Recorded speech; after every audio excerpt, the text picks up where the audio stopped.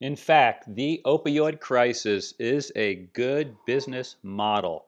This is the third video I've done on this topic. The last two were chronic pain simplified, how to become pain-free naturally, and how the opioid crisis is a misunderstood pain crisis. So we know there's a crisis because we hear it in the news. The NIH tells us that we have an opioid crisis. Now, for those who are not in the field, you might not understand or realize that the opioid crisis has been going on forever. It's like since, well, I can't say since recorded history, but for several hundred years. So I'll show you that in a couple of seconds. So first, this is back in 1989. I pulled this out of my library to look at the top medications that were prescribed this would be 1988, and it shows us back in 83, 84, 85, 86, and look at where opiates were. Number one all those years. Opiates have been, so you can see Tylenol with codeine. Opiates have been the biggest selling, most prescribed medication in America for decades. What about recently? Still in the top 10. Here you can see codeine again with Tylenol again. So this is number 8 right now. So when did this modern era of increasing opiate prescriptions occur? It appears we can trace it back to 1990 when Ronald Melzack, a famous pain researcher, wrote this article for Scientific American, The Tragedy of Needless Pain, where he said that morphine combating back pain is a good idea. We should prescribe it more and use it efficaciously, but use it more because of the tragedy of needless pain. And the idea that, well, morphine, if used carefully, is not addictive, but who uses stuff carefully, really? Average person tends not to fall into that direction. But what happened as a consequence of, look at this language, the tragedy of needless pain. Anyone else use this language? Let's see. Georgetown University Law Center addressing the global tragedy of needless pain. What was the purpose of this article? 2008, to promote wider accessibility of opiates on the international front. I mean, it's amazing. See, the opioid crisis is clearly a good business model. How do we know this for sure? Well, recently, the New Yorker magazine published an article about the Sackler family that made billions, not millions, like Dr. Evil would say, billions. So what are we told in this article? Upon its release in 1995, OxyContin, medical breakthrough, long-lasting narcotic, allegedly not addictive. We know that that's not true. How much did the Sacklers, this is a privately owned drug company, how much did they make? Generated $35 billion. Dr. Evil could only dream of such an incredible business model. So this is an approved business model. Between 2006 and 2015, Purdue and other painkiller producers, along with their other nonprofits, spent nearly $900 million, almost $1 billion, on lobbying and political contributions, dominating, crushing the gun lobby. So that's an approved business model. Just for kicks, think about what is unapproved. If you are a pair of sisters who want to take your father to Splash Kingdom for Father's Day, this is an unapproved business model.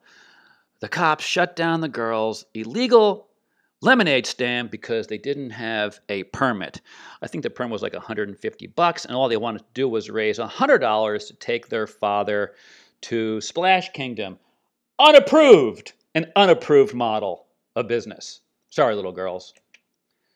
Now, if we trace back in history in the U.S., you can see this was published in the Washington Post October 17th of last year. Teddy Roosevelt to Trump. how drug companies triggered an opioid crisis a century ago.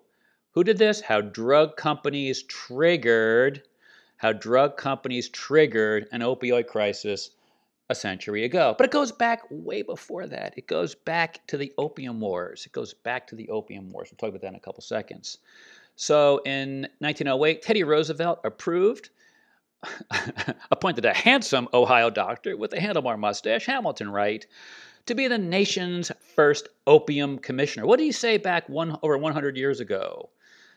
We have become in America the greatest drug fiends in the world. So the crisis has never ended in America, and it goes back, as I said, to the Opium Wars. In fact, you can see how the Brits essentially wiped out China. You can see how the Opium War crushed out China, and this goes back to the 1800s, and it traces back even to the 1700s. How opium has been big business, and more articles talk about it. The opioid history from wonder drug to abuse epidemic. What are we told here? The abuse of opioids, prescription painkillers like heroin, is something the United States has struggled with since before the 1900s. It's a problem that keeps coming back, though. Well, of course, because it's good business. So what will be the outcome of this current business surge for the opium crisis? What do I think will happen? Well, if you look at history when it comes to these types of things, my suspicion is that we are being set up for a new pain medication that will save us from the crisis. What historical evidence might I have to suggest that this will be the scenario? Well, if we go back to March 26, 1990, this was the cover of Newsweek magazine. Prozac, a breakthrough drug for depression. Now, Prozac works on the brain's serotonin system.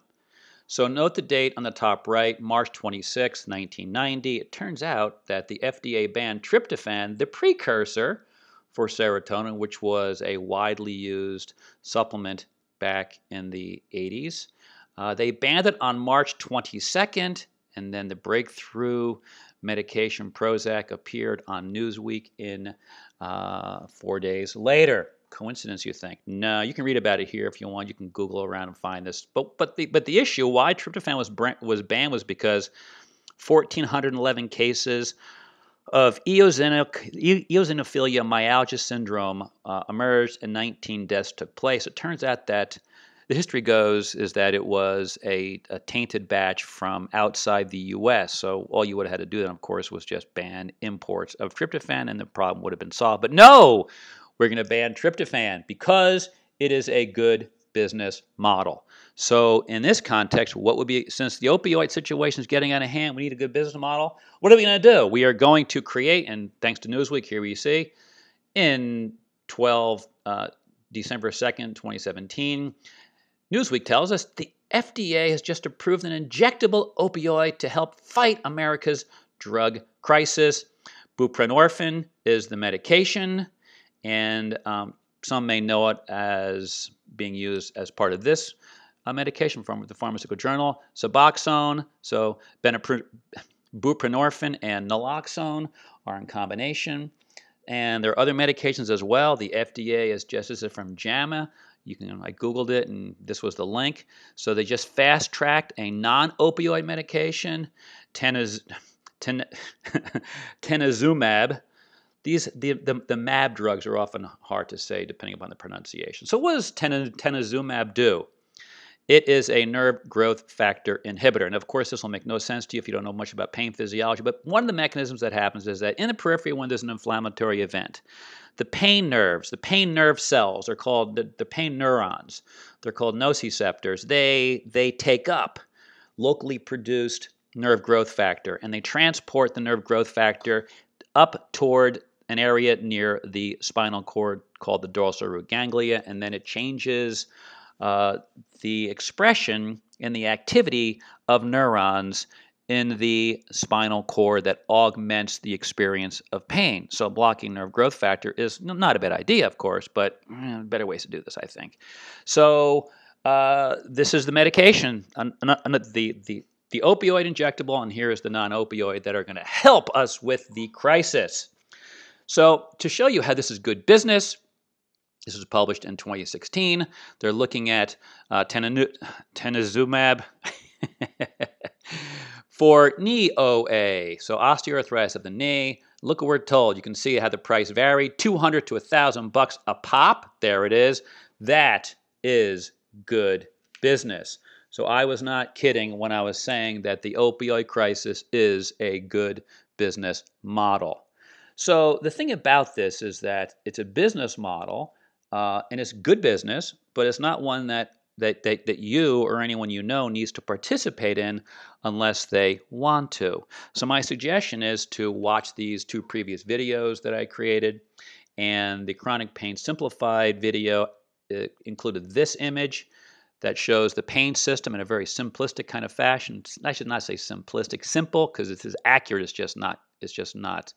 This is simplistic. Typically means not accurate, so or less accurate. This is quite accurate. So it turns out that these are lifestyle choices that we make that influences how our body produces inflammatory chemistry outside the nervous system and inside the nervous system. So a lack of exercise, lack of sleep, stress, dietary flaming, and an elevated body mass index all turn on the flame. These are all modifiable lifestyle factors that we have control over. So if one wants to avoid pain, now the other issue is that we can get injured and this can happen. So we want to be anti-inflammatory before we get injured. And even if we do get injured, we can choose proper lifestyle choices to turn the flame off. My focus of this channel is, and my website is, of course, overeating. And so this is a beautiful image of Big Daddy on the couch who's flaming away.